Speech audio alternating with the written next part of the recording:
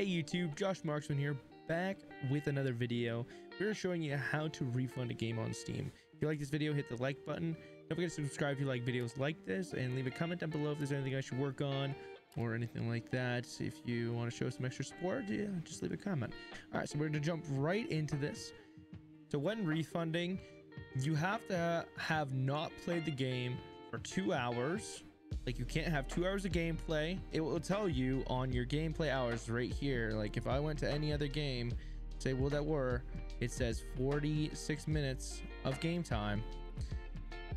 You can't have that, as well as you can't have the game purchased for at least 2 weeks. You have to have a 2-week period where you've had the game, and that's, you can't go over that 2 weeks. That's it.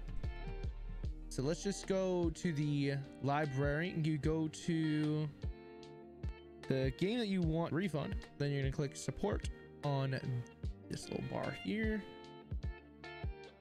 Load. Boom. Okay, and then you just say like purchase it by accident, or whatever your thing was, which I did purchase this by accident actually. So we're doing that. And then you just say, I would like to request a refund. And then you just choose where you want it to go to. I'm just going to say my Steam wallet. I purchased by accident. Submit. And that's it.